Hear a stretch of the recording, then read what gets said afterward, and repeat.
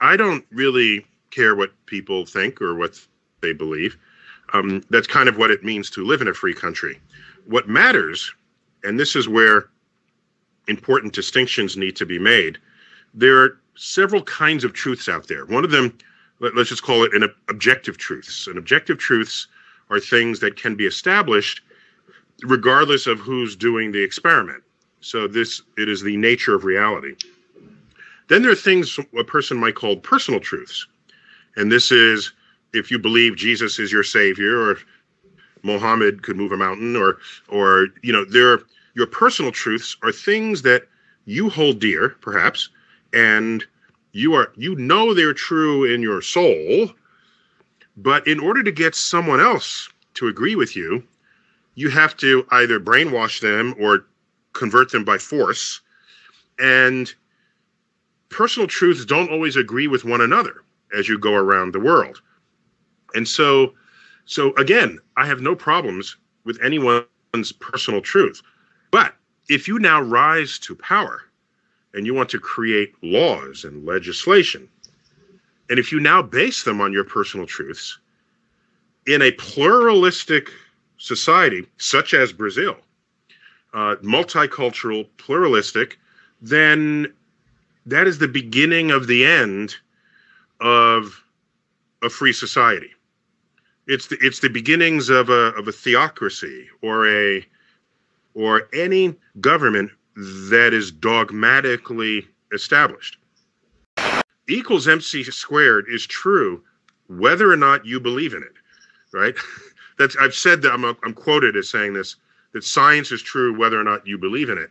And what I mean, of course, is once science establishes a truth, an objective truth, it's not subject to anybody's opinion.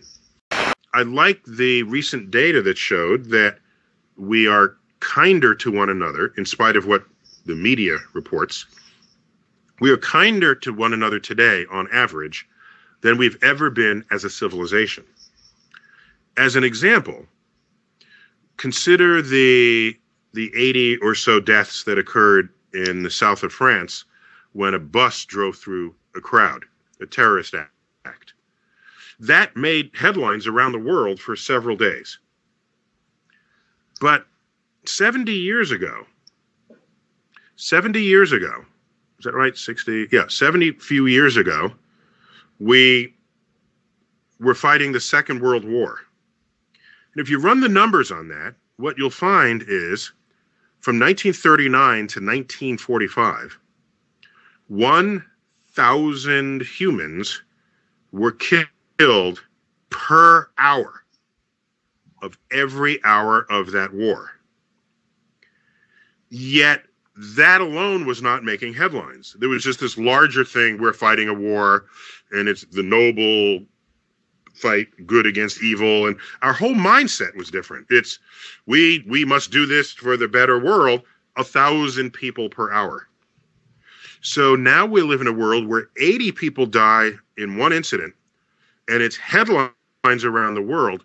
That is as good as evidence as you will ever find that we live in a more peaceful world.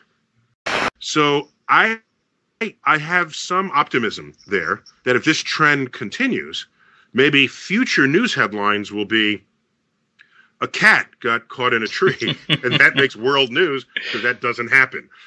Your beliefs have consequences in the physical universe. Yes, we can test those. That's what science is. That's how it got invented. That's all it is. So if your God has no testable consequences in the physical universe, then I would ask, what is the role of God for you? Well, then you'd say it's deeply spiritual and personal. And then I'd say, okay, fine. And I go out about trying to discover how the universe works.